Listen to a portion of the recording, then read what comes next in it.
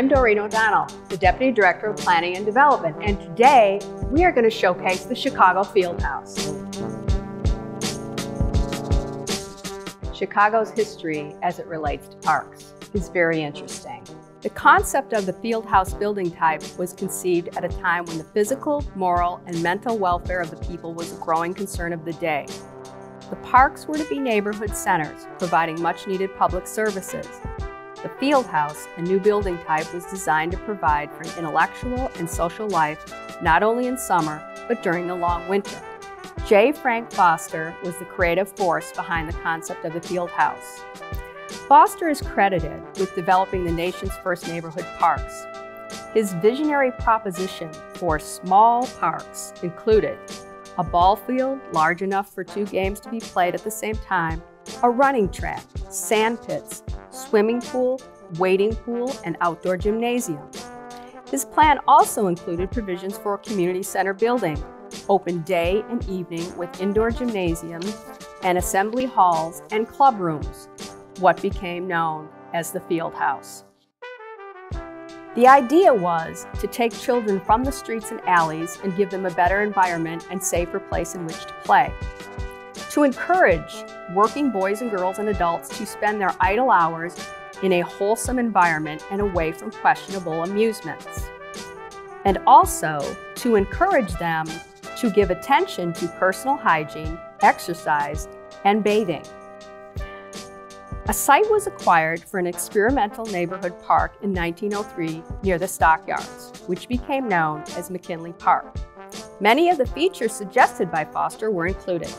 To fulfill Foster's vision, the South Park Commission engaged Frederick Law Olmsted Jr. and John Charles Olmsted for the landscape designs and Daniel H. Burnham and Company for the Fieldhouse designs. Burnham hired Edward Bennett for the Fieldhouse project. Bennett created neoclassical architectural designs for the fieldhouses. These fieldhouses often incorporated some art.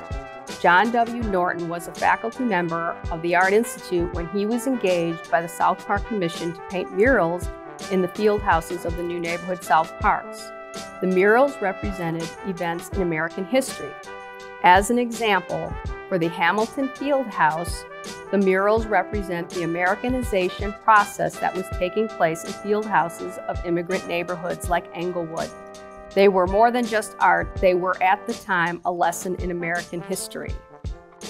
Is there a patriarch with respect to the Chicago Fieldhouse in the Park District history? I believe there are 2.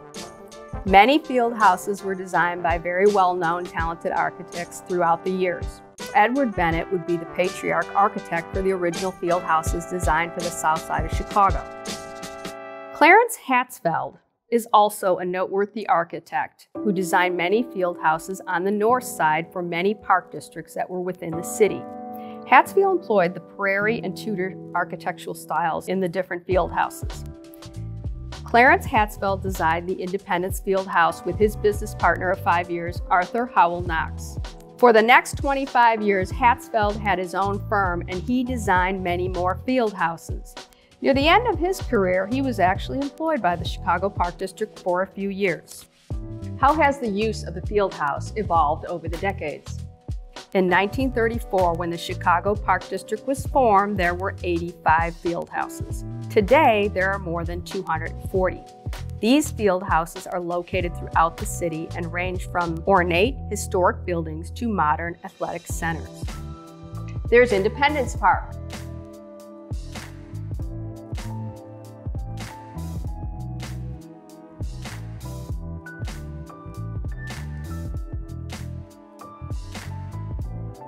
Broadway Armory Park.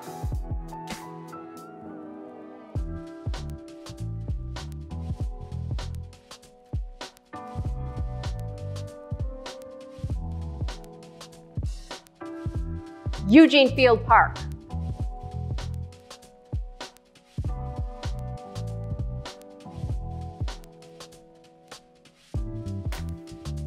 Humboldt Park.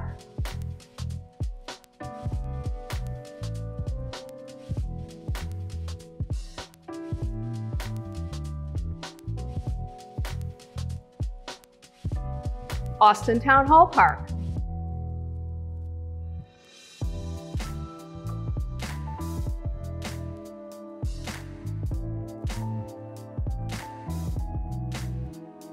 Union Park.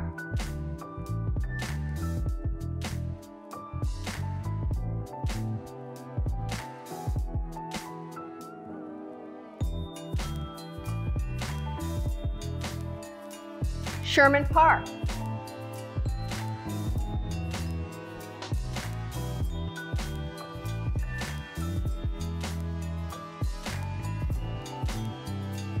Hamilton Park.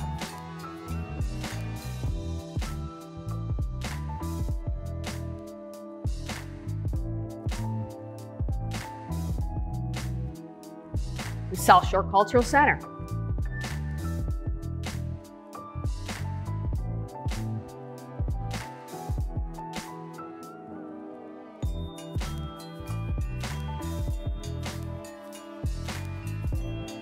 As the needs of the residents have changed, so have the programming offerings of the Fieldhouses. The Park District continually adapts to address the changing needs and interests of its patrons, adding new programs and repurposing facilities. In addition to our programming and Fieldhouse options, the district partners with public agencies and private partners to enhance program options. Park Fieldhouses continue to serve as the hubs for social, educational, and recreational programming and cultural opportunities.